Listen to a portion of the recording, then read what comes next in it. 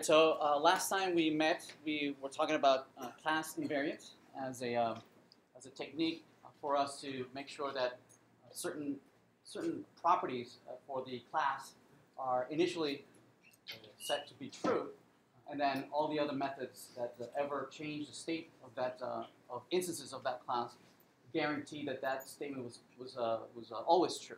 Right? That there was an initial state, right, that guaranteed that we started in a consistent state, right, in a correct state, and that all the other methods guaranteed that, assumed that this state was true, and whatever modifications they did with the state always left the state in a correct version. And we had some logical statements that we needed to identify. What is it that we are trying to always have true? And then the constructors and the methods preserved this state going forward. And we had the and typically we meant this by an instantaneous state, right, at a particular time and place. That we could not guarantee things going in the future or things having that were stated vaguely.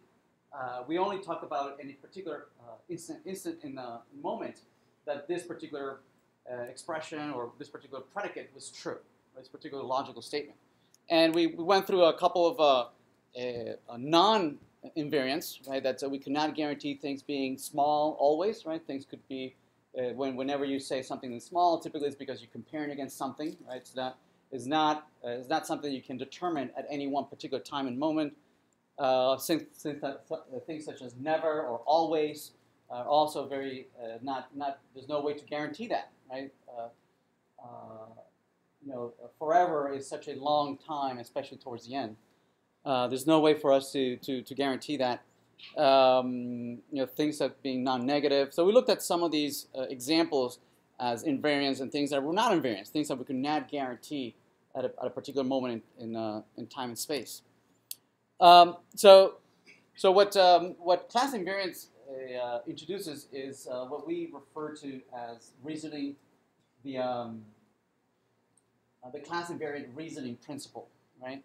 And we're going to be going back to the Connect N toy example that we talked about last week. The tic-tac-toe and Connect 4, and then we expanded it to a general sense. And so we could use that as an example, right?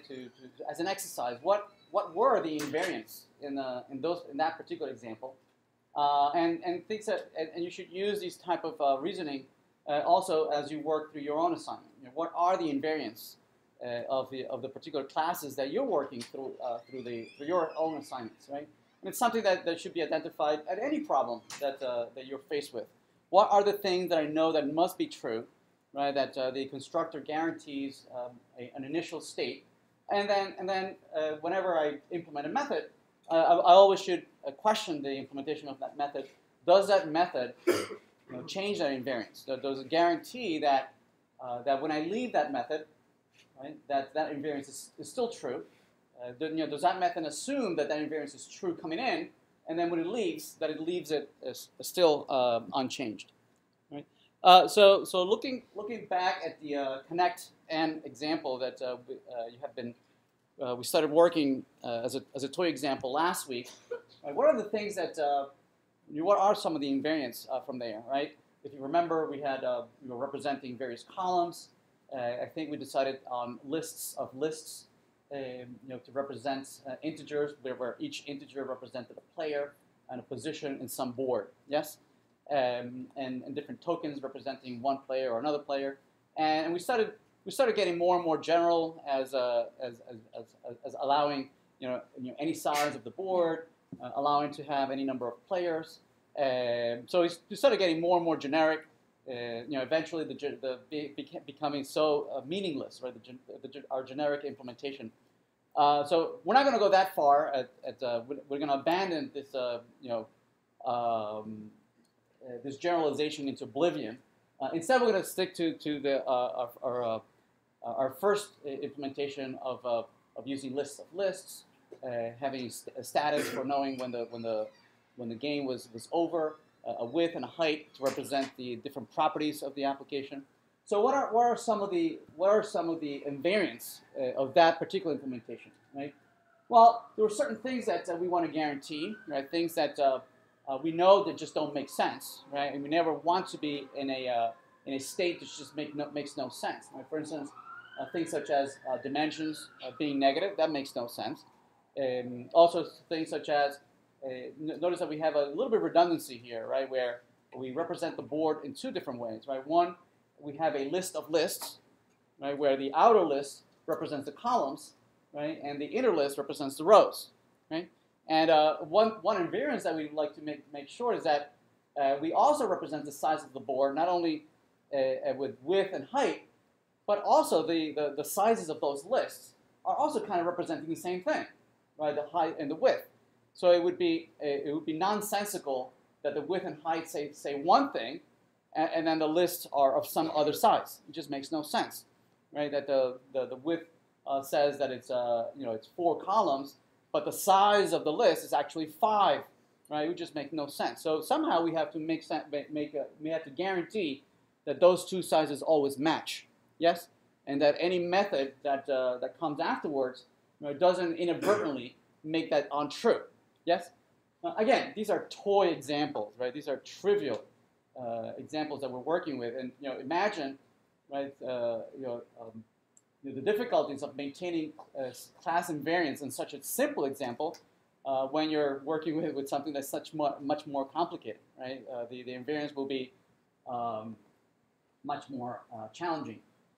So we look at the values of the columns, right? Presumably the values in those columns represent real users, presumably some tokens.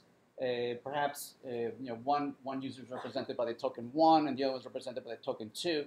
So it would make no sense to have a 3 or a 4 in there. Yes, so we need to impose these truths, right? This representation of data, and make sure that any method that changes the state of the board, that it respects these invariants. So first we have to identify them, and then make sure that all our methods respect these invariants. So some of the invariants that we might identify, after analyzing our toy example, are that the dimensions of the board are always make sense, right? That they're not negative, and these things, right? We said that some of these invariants could be imposed by the language. Some of them need to be imposed by our logic, right? We can certainly use the language to impose that these are all integers, right? We just declare them as integers. That's it, right? But other things such as making sure that they're always positive, right? We guard them either by a try-catch block, right? We validate the initial state, and we throw an exception if they're not what we expect. Also, always, right? Whenever the logic updates the turn, right? Whose turn is it? My turn, your turn?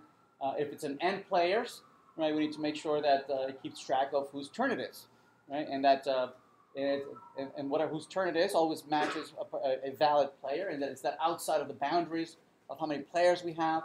So we have to guarantee that, right? That the columns of the sizes of the columns and the sizes of the rows of the nested arrays that we're using to represent the board, right? That they match the width and the height status fields.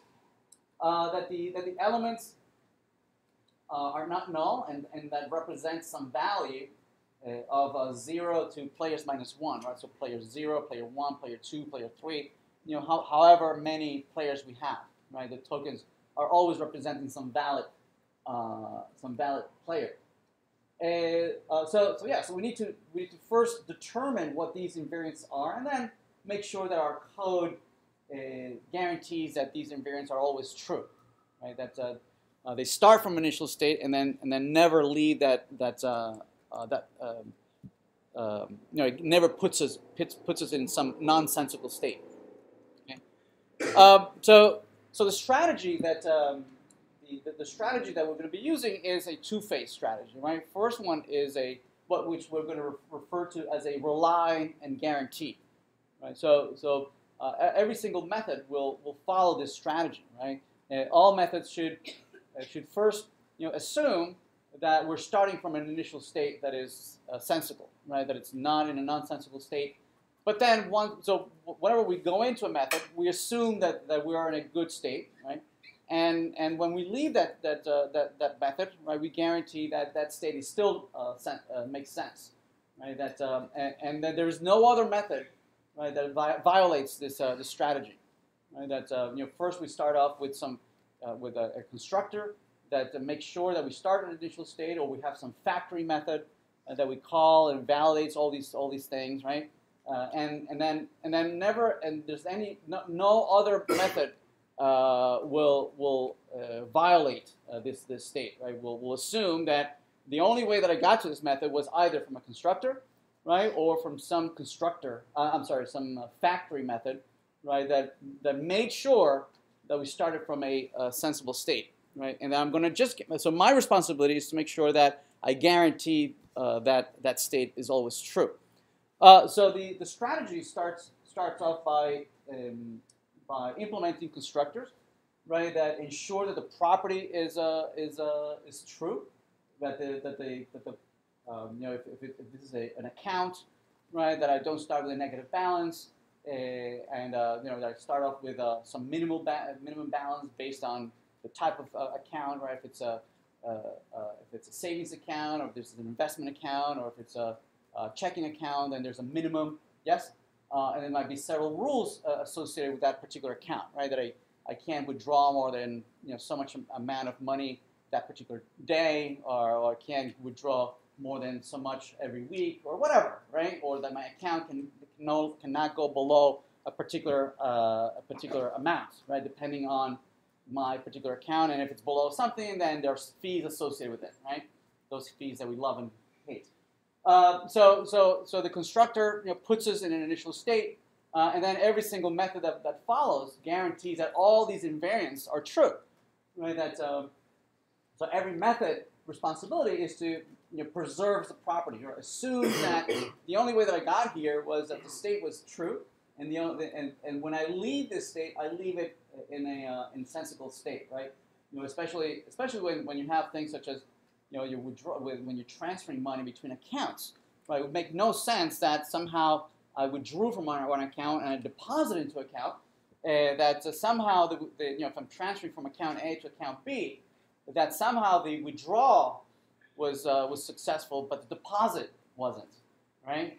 That somehow I withdrew I was transferring $100 from account A to account B. I would never want to run into the case that I was able to withdraw the $100 from account A, but somehow a crash or something did not allow me to deposit the $100 into the other account. Yes, it would be nonsensical that somehow these $100 disappeared from account A, but never made it into account B, right? So even if there's a crash, even if a thread goes awry, right? We want to guarantee the fact that somehow we can guarantee that the state is correct, that $100 didn't just go missing, right? Between these two operations. We always want to be able to go at least backtrack our way into into a sensible state, right? Right. So we want to make sure that these represent that whatever we represent, however we represent, and the methods, right, are always going to rule out anything that might go wrong. So let's take an example, rational numbers.